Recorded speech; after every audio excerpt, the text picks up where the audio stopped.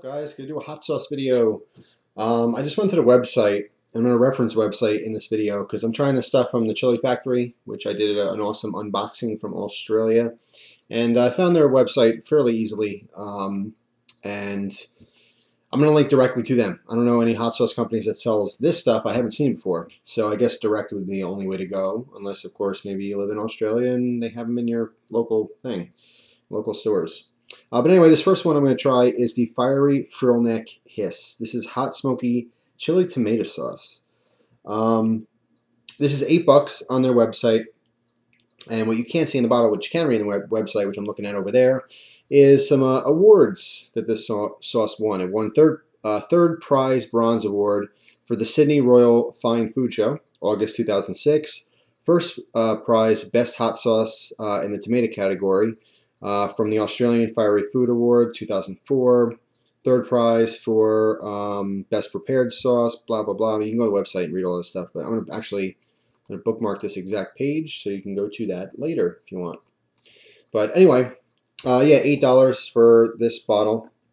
This is 240 milliliters or 8.1 fluid ounces. Cool shaped bottle. I like that. Just something a little bit different. You know, it's not the normal, just regular old hot sauce bottle. I like things that are different. So ingredients on this are tomato, 71%, cayenne and habanero chili, 12%, water, natural smoke flavor, 4%, balsamic vinegar, sugar, salt, garlic, herbs, and spices. Now they're giving this a 9 out of 10 as far as heat level. So anyway, give it a good shake. And I know this is like cheating, but I'm not going to use my Cricut because, like most sauces, there's a little preparation on here. And there you go. So, but when the going gets tough, of course, Mr. Cricut pops out and always helps save the day. So, the sauce seems pretty thick. Let's pop it, give it a sniff. Oh my God. Wow, that smells fantastic. Oh, all right. First of all, doesn't smell like a hot sauce so much as it smells like a barbecue sauce. A really delicious barbecue sauce. Garlic is popping out there. A very sweet smell. It really smells sweet. You know, it kind of smells. I mean, you definitely smell the smoke in there. I was gonna say it kind of smells like smoked chilies, but that's because there's smoke in here. Yeah, smoke flavor, 4%. The balsamic vinegar, I was trying to, that's interesting. I love balsamic vinegar and lots of stuff, but I've only had it in a sauce once before, and it was very subtle. I never tasted it. It just smells like sweet and sour, smoky barbecue sauce, but it smells really good.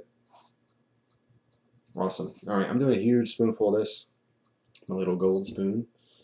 All right, here we go. The consistency is pretty thick, chunky. Whoa, whoa, whoa. Don't want to spill my keyboard.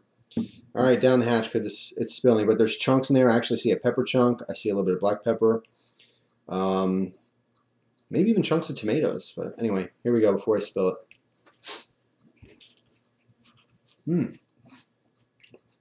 Oh, wow. Those were chunks of tomatoes.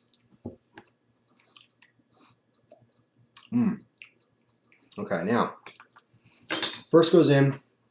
It's delicious. You get a little bit of heat, and you swallow it, and all the flavor goes down, and it lingers a little bit. There's smokiness or char that lingers in the background that hangs around with the heat. Heat builds a little bit. It's 9 out of 10 for their company. They're marketing 9 out of 10.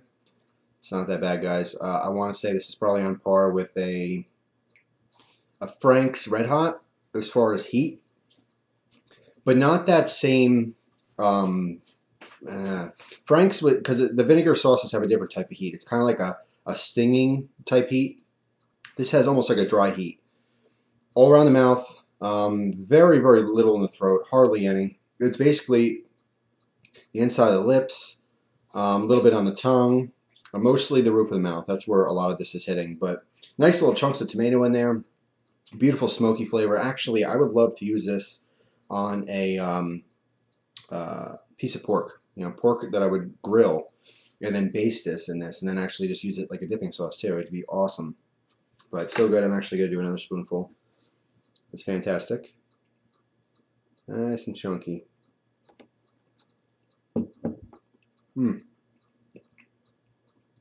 Now, something worth mentioning. It's chunky, but it's not chunky like lots of seeds and hard bits in it. It's a smooth chunkiness. Yeah, the heat, initially it's like nothing. It's like, okay, it's kind of hot. And then when you hit with the big heat, it's not like a super strong, not even like up to, say, a habanero heat. If you can eat a jalapeno, a fresh jalapeno, you can certainly stomach this as far as heat. But the flavor is all there. It's really good. You can even see some of the herbs, in the neck part where the sauce is now missing, kind of clung to the side of the glass there. It's really good. I like it. I don't taste the balsamic vinegar at all. However, if you have to use vinegar for a sauce, because a lot of them do, why not use a good vinegar like balsamic instead of using just straight white vinegar or something? Actually get some flavor in there. Like I said, you don't have a specific balsamic flavor with this, but you don't have any of that. I don't taste any vinegar at all, period. And that's probably contributing to the fact that it has a balsamic. I'm actually starting to drool quite a bit. Yeah, it's getting the drooling going, but it's not that hot. It's nice. It's a nice, even, warming feel in the mouth. It's not like a crazy burn at all. I don't know where they get the 9 out of 10. Maybe that's just for flavor, because it's pretty good for flavor. My personal thing, 10 being like I love it, I can drink it out of the bottle, I don't even need food to put it on. And 1 being like, this is gross, I probably won't ever have it again. I would probably give this like a 7. It's good. It's really good. But the heat level is perfect. It's just, it's consumer hot, put it that way. Most people would put this on food and go, ooh yeah, that's got a bite to it. Chili heads, it's nothing. It's nothing for us.